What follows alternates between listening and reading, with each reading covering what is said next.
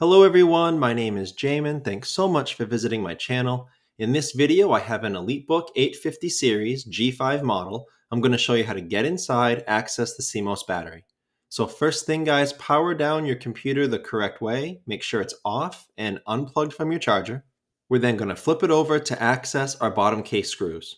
After removing all the screws seen here, you're going to take a small, flat, preferably plastic pry tool. I say plastic because it'll scratch your case less than a metal one will. We're going to go across the seam all the way around and pry the bottom case off from the rest of the computer. Now it's generally best to start in the back near one of the two corners. Don't go too far in with the pry tool. You could damage some internal components. Just keep it on the edge. Go slow but firm.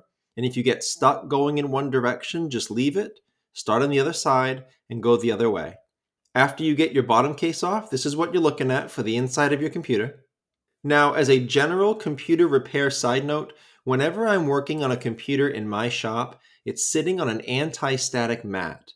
Either that or an anti-static bracelet are great ideas to avoid damaging anything when you're working on your computer. If you would like any help with tools or supplies for your project, there will be a link above.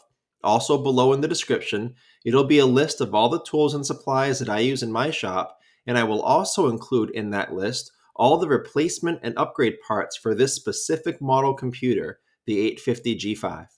Now, before I touch anything in a computer, I always either remove or at least unplug my battery. A computer is safest to work on when as little power as possible is running through it.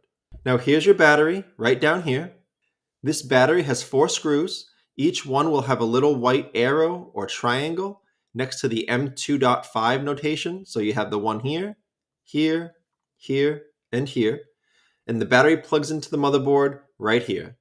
Now, this goes for any cables or wires in a computer. Try not to pull on the actual wires if at all possible. If you can, just manipulate the plug.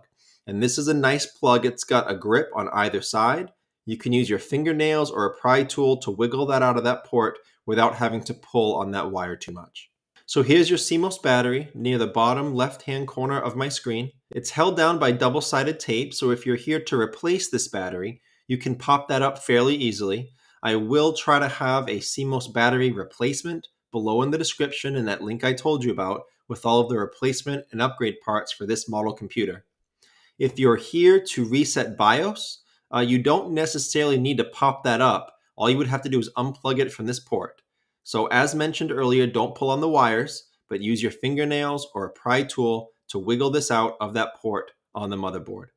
Now, one final note about a BIOS reset, if that's why you're here.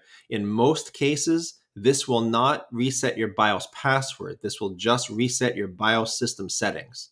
If you want more information on how to reset the BIOS password, check out below in the description. As a last side note, this is a common troubleshooting step if your computer is not turning on. If that's why you're here, there are a lot of other troubleshooting steps you can try.